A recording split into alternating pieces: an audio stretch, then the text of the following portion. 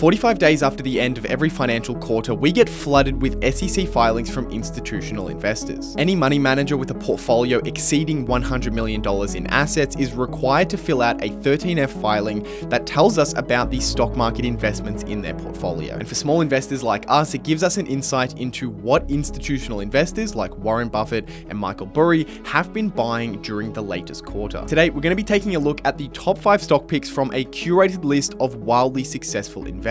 First, we're going to discuss the 5 stocks that were purchased by the most super investors during the latest quarter, and then on top of that, later in the video, I'm going to talk about the top 5 holdings of super investors, regardless of whether they actually added to those positions or initiated those positions in the latest quarter. Number 5 on the list of the top stocks picked by super investors during the latest quarter is Salesforce. Salesforce is a cloud-based software company that primarily produces CRM software for businesses and enterprises. CRM is customer relationship management and includes customer service, marketing automation, analytics, and more. These kinds of businesses are particularly attractive to long-term value investors because of the sticky nature of their products or services. Stickiness, or more commonly known as a switching cost mode, is where a service is costly or difficult to switch away from. And while this does apply to individual consumers and small businesses, it particularly applies to businesses that serve enterprises because it can be very, very costly for those businesses to go through a transition of changing a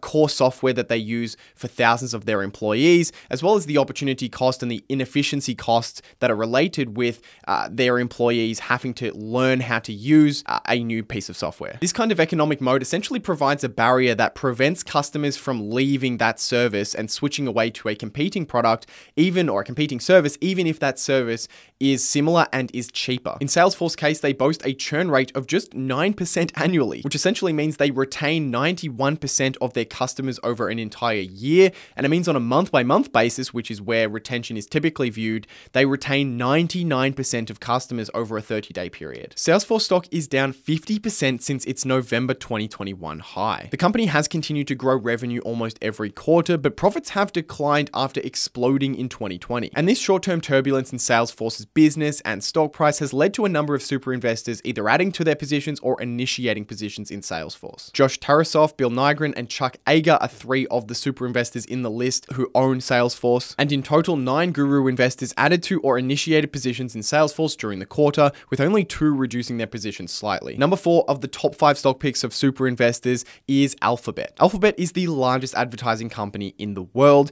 and it's achieved this by creating some of the biggest free-to-use platforms and applications in the world, including Google Search, YouTube, Android Maps, Drive, and much more. Alphabet has a number of competitive advantages that make it attractive and likely a sustainable business over time, but one of the biggest and most notable is their network effect. A network effect is where a service gets better the more people use it, and it creates this kind of flywheel where more people use the service, therefore it gets better, and therefore that attracts more people to use it, and therefore it gets better. And it creates this flywheel that ultimately leads to, in most cases, a winner-takes-all market. One example of this is Google Search. Why on earth would anybody go and use the second best search engine? You're always going to use the best search engine, and the result of that means that more people are using Google Search, feeding their algorithm, and increasing the effectiveness of Google Search relative to other search engines, further increasing and solidifying that winner-takes-all market. And this doesn't just apply to Google Search, it also applies to other parts of their business, such as YouTube. YouTube, it's a little bit more complicated. Viewers watch on YouTube. That attracts advertisers who want to get in front of those users,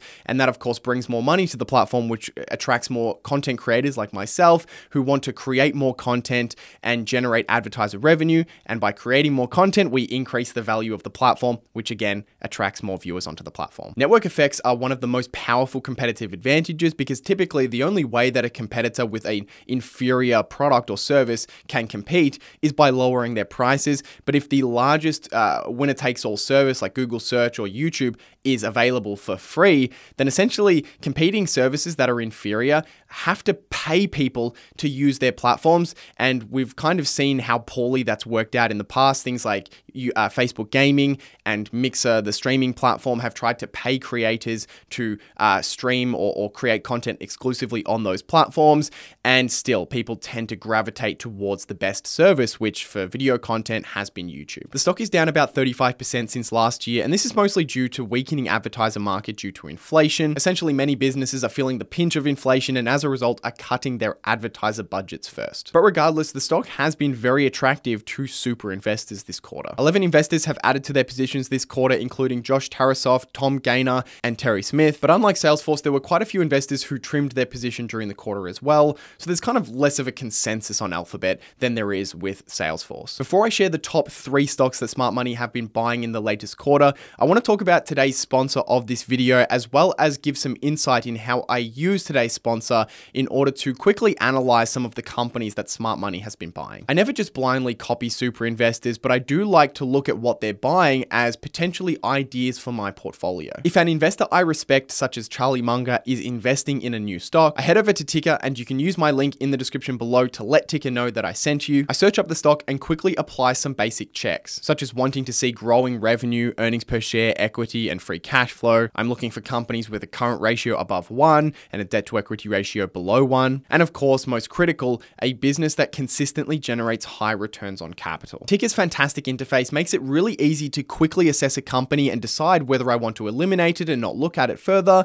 or whether I want to shortlist it and come back and do deeper research. And I can actually do some of that deeper research on Tikr, such as looking at valuation ratios, analyst expectations, and access conference calls and other company filings. And this is just a drop in the bucket of the many features available on Tikr, which include the best global stock screener I've ever used and the ability to track smart money portfolios. If you use my link down in the description below or head over to hamishhodder.com/Tikr, then you'll be able to get more than 40% off when you sign up to an annual subscription, or you can also use that link to sign up to their free plan, which you can use and try for as long as you want. Number 3 on today's list is Amazon. Amazon is the largest e-commerce business in the world, with many other major businesses, including the largest cloud services business in the world, AWS, and other businesses such as Amazon Prime Video. Similar to Alphabet, Amazon likely has a number of different competitive advantages, particularly in their different businesses. However, in my view, the most critical to the growth of Amazon over time has been scaled efficiencies shared. Firstly, scale efficiencies is where, as a business scales and increases the volume of units that they're selling, they're able to reduce their cost per unit and essentially generate more return on capital or higher return on capital than their competitors. And this alone is a powerful competitive advantage, but when it's combined with one other strategy, it becomes absolutely unbeatable. And that strategy is to, instead of taking that additional economic benefit for themselves or for the shareholders,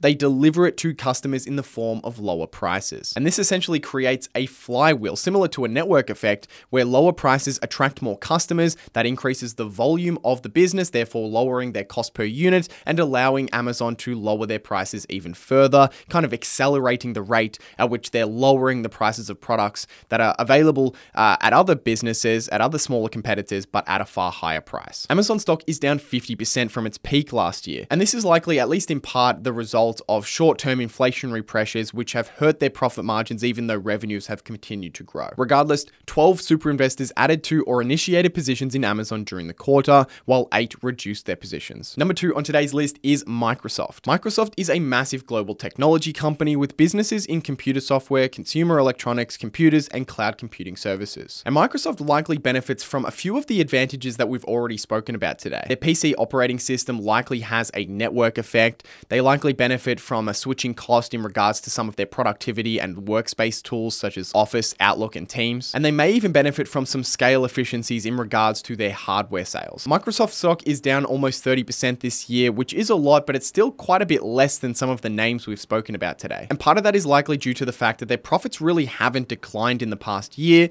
which demonstrates that they've been fairly resilient when it comes to inflation. And there's a lot of names buying Microsoft this quarter. 13 different super investors added to their positions, including the Bill and Melinda Gates Foundation, Chris Home, and Viking Global. Although we should note that most of these changes are pretty minor, and again, there's quite a few investors actually trimming their position of Microsoft as well. Lastly, number 1 on today's list is Meta Platforms. Meta Platforms is the second largest advertising company in the world, which has achieved this through building and acquiring social media platforms such as Facebook, Messenger, Instagram, and WhatsApp. Meta, of course, is also leading the way in virtual and augmented reality and the related softwares. Meta's major competitive advantages come from its social platforms. They boast billions of daily active users across multiple platforms, and similar to YouTube, these platforms benefit from a network effect. For example, when it comes to messaging and communicating online, people don't want to be jumping between different apps to communicate, generally speaking, so they tend to gravitate to the one where they can communicate with most of their friends and family, where they can access the most people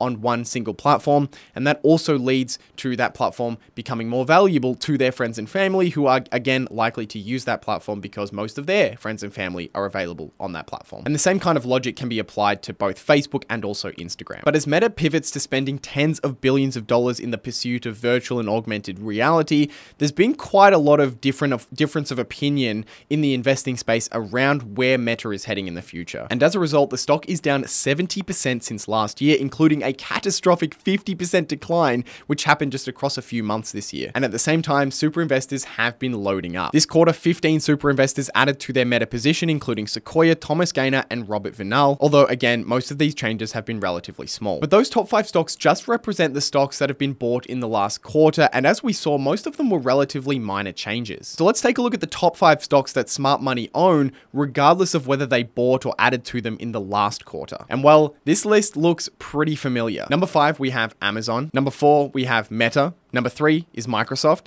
Number 2 is Alphabet Class C shares. And number 1, Alphabet Class A shares. In other words, the biggest stocks that smart money own are the same ones that they've been adding to in the last quarter. And this shouldn't really be overly surprising because assuming that the fundamentals of these businesses haven't changed all that much in the last 3 months, the prices for these businesses to invest in these businesses has just gotten cheaper in the last 3 months, so it makes sense that they would want to add to their positions. Interestingly, I use many of the same principles as these smart money managers when assessing companies, but I don't own any of these 5 companies in my portfolio, and that's simply because there is such a wide array of companies, and I like to focus on areas that I deeply understand, and that often differs from even these smart money managers. So the lesson in that is that while it's a great idea to farm ideas from these investors, ultimately you want to come up and do your own research and come up with your own opinion. A quick reminder to check out Tikr by heading to hamishhodder.com/Tikr and get up to 40% off an annual subscription if you sign up, or just check out their free plan. Either way, let Tikr know that I sent you by using that link down in the description below.